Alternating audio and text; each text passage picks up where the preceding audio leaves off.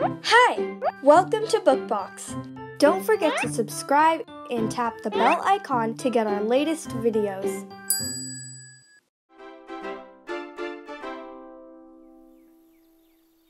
The Monk's New Shawl by Arvind Gupta.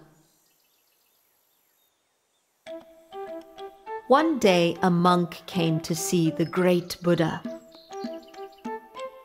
The monk wanted a new shawl. The Buddha asked him, "What happened to your old shawl?"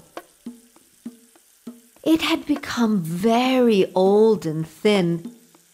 I am using it as a bedsheet," replied the monk. The Buddha asked again, "What happened to the old bedsheet?" "The bedsheet was torn, so I cut it up and made a pillow cover out of it," replied the monk. The Buddha asked again, "What happened to the old pillow cover?"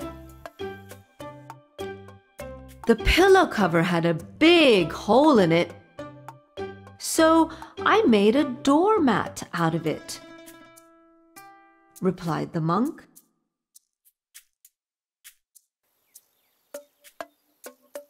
The Buddha was not satisfied. He asked again, "What happened to the old doormat?" "The old doormat had broken down into threads. I made a cotton wick out of them for my lamp," replied the monk. The Buddha smiled on hearing this and gave the monk a new shawl.